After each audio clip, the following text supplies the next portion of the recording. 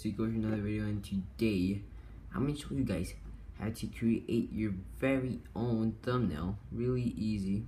By the way, the places you guys are gonna go are gonna be in the links in the description below. So you gotta open this page, pick monkey. It's gonna be in the description below, by the way.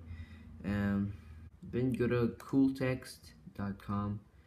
You create your logo. You pick. There's a bunch of letters you can just pick. You just pick whichever you guys really want.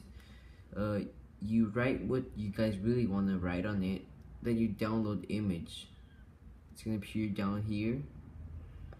Then you come over here. You save it. You change the name or whatsoever. You show in folder. You change the name and stuff. And you go over here to edit. You open your image. Okay, like your background image. In my case, I'm just gonna use this one. And you go to this butterfly over here. There's gonna be this butterfly.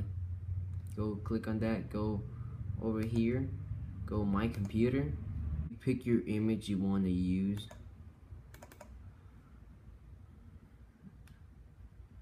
You make it smaller if you want. Put this in the middle.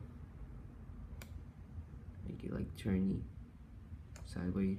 If you have more images, you just go back. Now you got this one. I always use this one just to notice my thumbnail. That's mine. Just went back to get this picture and pretty much got it finished now. How to create a profile pic. Free app, well, free website. Pretty easy. Go and do it yourself because this is a pretty cool way to make your thumbnail or overlays. And by the way, I got a friend of mine who did a video how to do an overlay for your like live streams and stuff. So his video is going to be in the description below, so go check him out. Let's get that out of the way and let's just save it over here.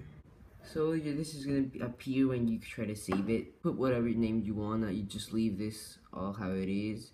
Save to my computer and you're finished. Anyways guys, I hope you liked the video. Go check my friend in the description below. Subscribe to his channel and subscribe to this channel as well. And see you guys in the next video and subscribe for more.